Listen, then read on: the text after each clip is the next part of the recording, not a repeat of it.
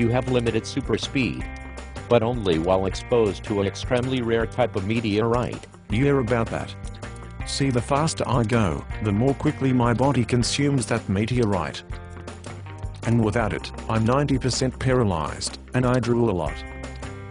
So I'd rather skip a demonstration of my abilities, because that stuff costs. Did I mention that one of my companies just signed a contract for a $1 billion mining operation in the area of the world that's known for having that particular meteor rock? Looks like you just hired yourself a Superspeedster. And one more thing, and occasionally you'll have to have sex with the woman that just walked out of here wearing the swimsuit and a couple of accessories she bought from Hot Topic.